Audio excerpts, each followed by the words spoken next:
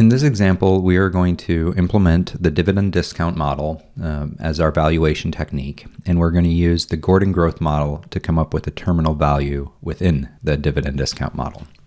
So suppose that we have this company, Bluewater Cruisers International, and they just paid a dividend of $2 per share. The dividends are expected to grow at a rate of 10% over the next 3 years, and then they're going to level off at 4% indefinitely. We've got a required return of 12%, and we're going to value the stock. So our timeline is going to look something like this.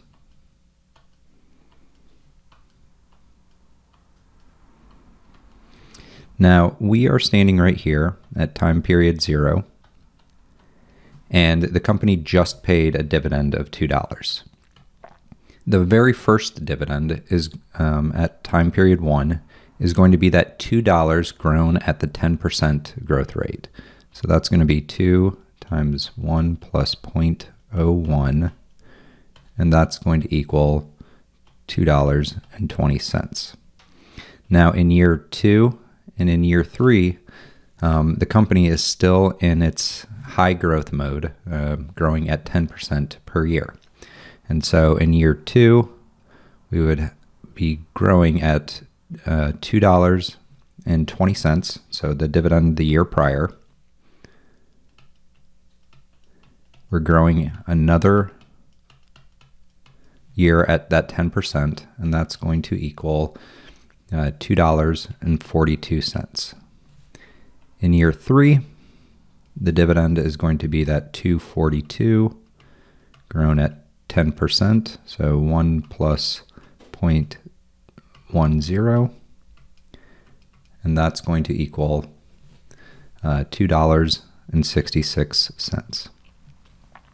Starting in year 4, the dividend is going to be growing at its long-run growth rate of 4%. So in year 4, the dividend is going to be growing at $2.66, which is the dividend in year 3, grown at 4%. And that is going to equal $2.77. And that's going to continue to grow at 4% forever. So it's a perpetuity, and that's important for the Gordon growth model. So now we need to come up with a valuation of this. We need to discount them all back to today. So let's first tackle the perpetuity component, the part that's going on forever.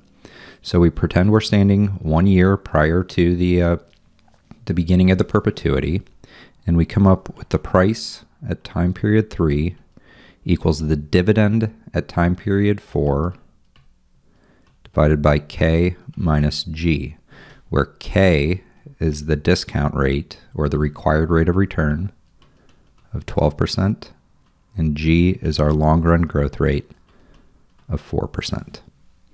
And so the price at time period 3 is going to be that $2.77 divided by 0.12 minus 0.04, which is equal to $34.61. Now that's the price at time period 3. So right here on our timeline, time period 3. Well, then the final step of this is to take the 3 cash flows that we have.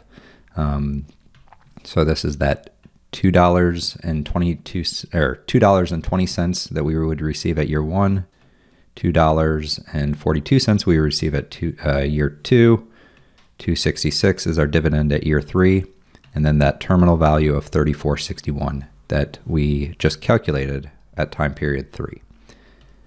So what we need to do is discount them all back to today at the required return of 12%. So the price today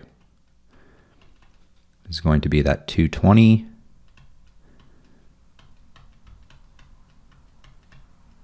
and we're discounting it back 1 period.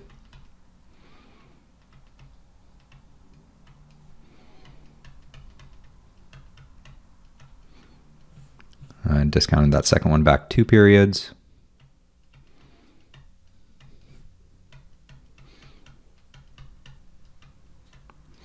Three periods, and then that terminal value $34.61.